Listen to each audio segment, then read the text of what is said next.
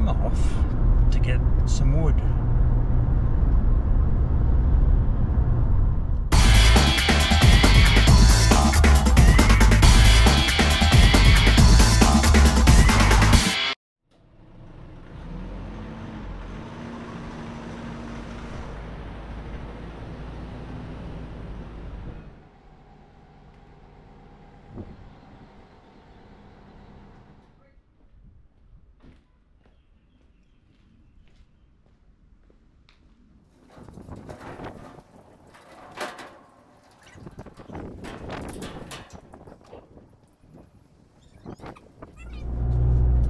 Rosie and I went shopping for a slab of wood yesterday to make a long, narrow, tall bar table for our sun lounge.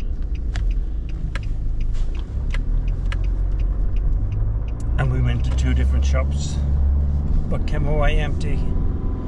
One only had blonde timber, we want red. And the other one had some lovely red, but either too big or too small or too expensive. But anyway, we came away empty yesterday. And just cruising on Facebook Marketplace today, I spotted a nice, well, it looks nice on Facebook anyway, a packet of 5 pieces of wood, iron bark, for $500. So I thought, that's a bargain, I can't pass that up. So even if we don't use it for that table, I'll find plenty of use for it otherwise. So I'm off to get some wood.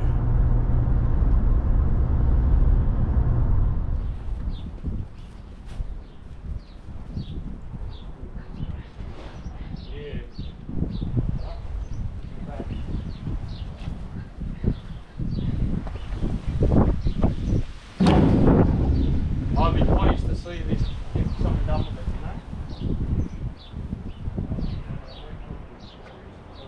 Well, it's from...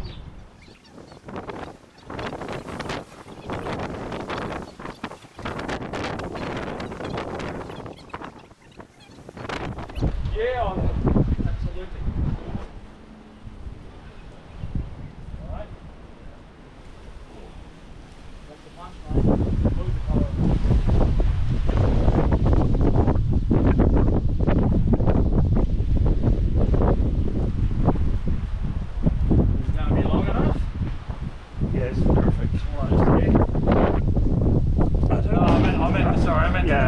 I don't mind if it's hanging out.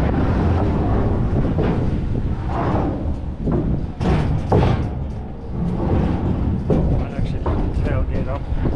You got to lift up the tree.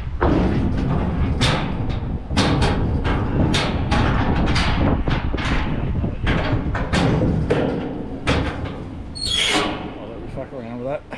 That'll help when you hold that open. No, well, yeah, I'll have to, or maybe take it off. Just yeah, a couple okay. of pins on it. Now, while we're here, would you mind telling me that story again about where the wood came from? Yeah, so the wood's Eucalyptus crepra, which is narrow-leafed ironbark, and approximately 200-year-old tree that was getting cut down because it had fallen on a farmer's fence up at Appin, and so I got them to slab it instead of turning into wood chips. Yeah. So I'm glad it's getting used. Yeah. It's great. And the property was owned originally by Hamilton Hume, who left from the gates up there on Appin Road and found the way to Port Phillip Bay, which is now Hume Highway. Right. So he's the explorer Hamilton Hume. And yeah, this timber's directly from that property on Appin Road. So it's cool. Good to see it getting put to good use. Yeah. Right. Fucking heavier. Or they just get heavier as the more you do. And they're pretty straight too, aren't they? Oh, look there. The guy chainsawing them, he does it a bit, So he had this little guide.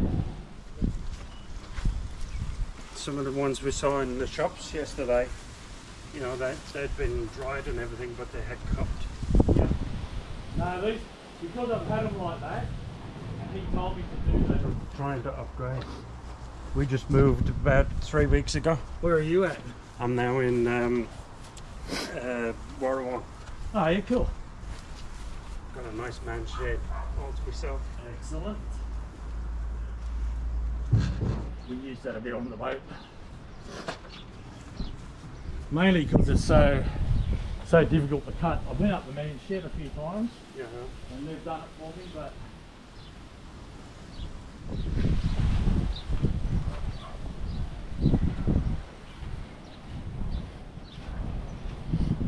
funny, the missus, I said we'll put them on Marketplace. So that was excellent. I told that man's name was Daryl. He was going to use the wood himself, of course, but he's going to move house and couldn't take it with him, so he cashed it in. I got a serious bargain there. $500 for 6 pieces of wood, perfectly straight, no cupping,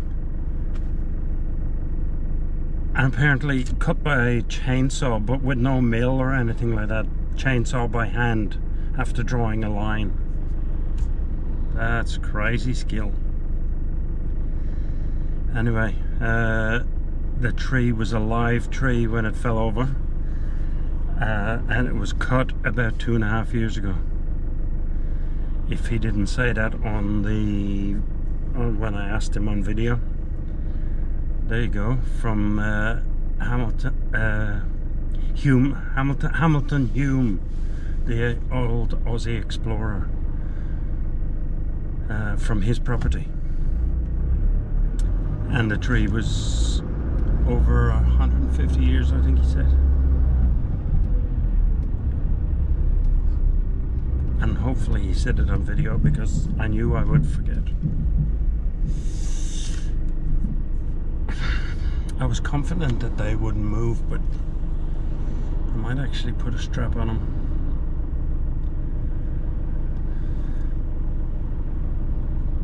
But yeah, I know that I got a serious bargain there. So Daryl, if you're watching, thank you. Awesome. Daryl knows the value of the story behind the wood, and I love the story behind the wood too, so I can't wait to see what they look like when you skin the age off the top and put a bit of varnish on, or not varnish, wax or something. So we were right not to buy any wood yesterday when we went out. As Rosie said, we didn't fall in love with the piece, so why buy it? But I have fallen in love with this wood that is absolutely gobsmacking. That I was in the mood and in the market and could grab the cash from my daughter to come around and grab that before somebody else spotted it, because it only went online yesterday and I grabbed it.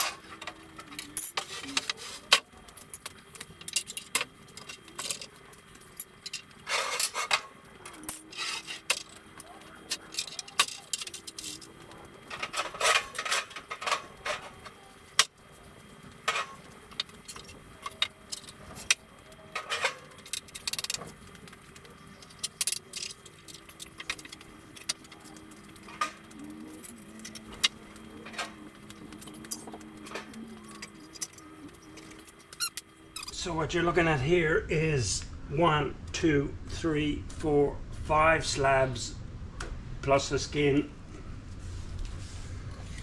And let's see,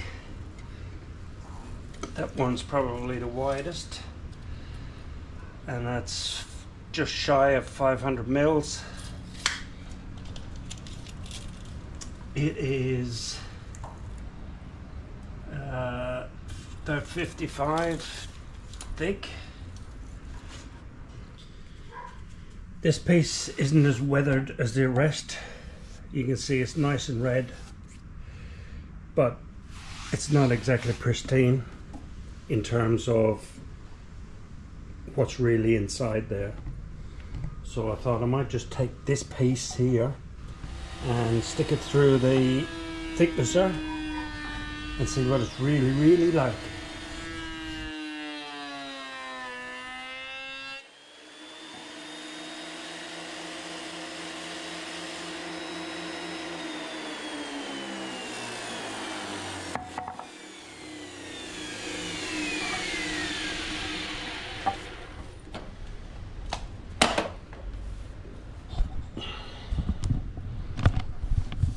I think my blades need sharpening, so I'll give it a rest.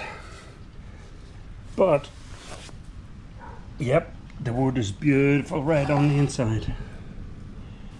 I scored a terrific bargain, I reckon, and that very shortly is going to make a table in our sun lounge.